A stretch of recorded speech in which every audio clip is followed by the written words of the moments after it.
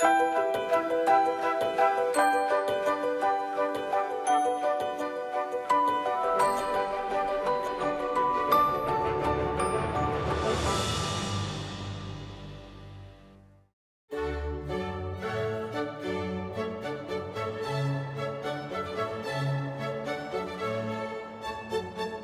masterpiece of classical architecture, the Château de Vaux-le-Vicomte was the blueprint for Versailles and its forerunner.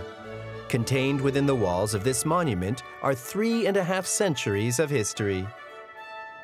That legacy is now the responsibility of the 3 brothers who inherited it on the death of their father: Ascanio, Alexandre and Jean-Charles. As you grow up and become an adult, you become more and more aware of the weight of responsibility, as well as how lucky you are to be living here as owner and custodian of such a monument. When you consider everything that needs to be done, all the responsibility in the face of 350 years of history, it can seem a little daunting. We are just one of the links in this huge, still unbroken chain that connects the past to the future. Built in the 17th century at the instigation of Nicolas Fouquet, the château harnessed the talents of architect Levaux, gardener Lenôtre, and painter Lebrun. From his private apartment, Charles Lebrun had direct access to the château's dome. From where it was set up, Lebrun could access the scaffolding straight from his bedroom window and save himself the trouble of having to climb up 12 meters from the ground. Unfortunately, Fouquet's arrest in September 1761 put an end to the work, and so the painting could not be completed. Fouquet was a great patron of the arts and a philanthropist, but his taste for luxury upset his king, Louis XIV, who had him arrested and sent to languish in prison till the end of his days.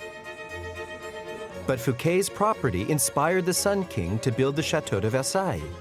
Vaux-le-Vicomte was quickly forgotten and only emerged from anonymity in 1968, when it was opened to the public in a bid to finance restoration work.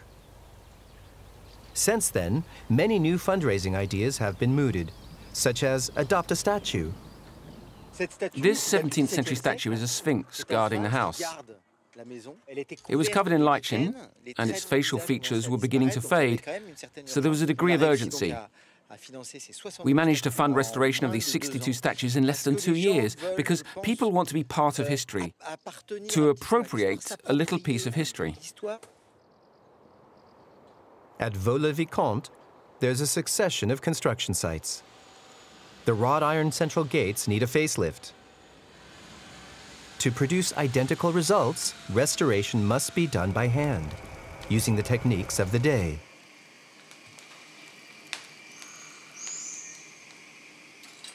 This delicate operation is being carried out at this forge in Lyon. The south gates had been in place for 350 years. There's a great deal of rust. Some of the railings are really corroded. A few pieces are missing here. We need to redo this one completely. This one doesn't look too bad. The iron forged in the 17th century has been eaten away by the elements. We'll remove the rosettes to see whether they're perforated, but we'll need to change them all. First, we have to straighten out all these volutes. The gate is as much about security as prestige. It bears witness to the grandeur of the chateau and the power of its owner. Every year in late spring, the chateau is transported back to 1661 and the era of the Sun King, as guests reenact the famous gathering at which Nicolas Fouquet aroused the jealousy of King Louis XIV. The highlight is a competition with prizes offered by the chateau. Hello, are you well? Yes. Hello. Jean-Charles is the arbiter of style. Accompanied by his family, he encourages visitors to register for the competition. A ticket to take part in the competition for the most beautiful picnic? Thank you. It's a combination of everything, the costumes, the way the tablecloth goes with the colours of the plates, the research behind it, all the work that has gone into producing something elegant. Here's to us, and to Vaux-le-Vicomte. Brocades, satins, feathers, and sundry lacework are eager to compete. You look beautiful. You girls look great. Your costume is lovely. Here, I'll take your picture. I'm a Roman soldier. People who dress up to come here often tell me how much they enjoy it, because they love this period and would live in it if they could. We can't do that, of course, but we try to bring the place to life. Please get ready so we can move on fairly quickly. 21, 22.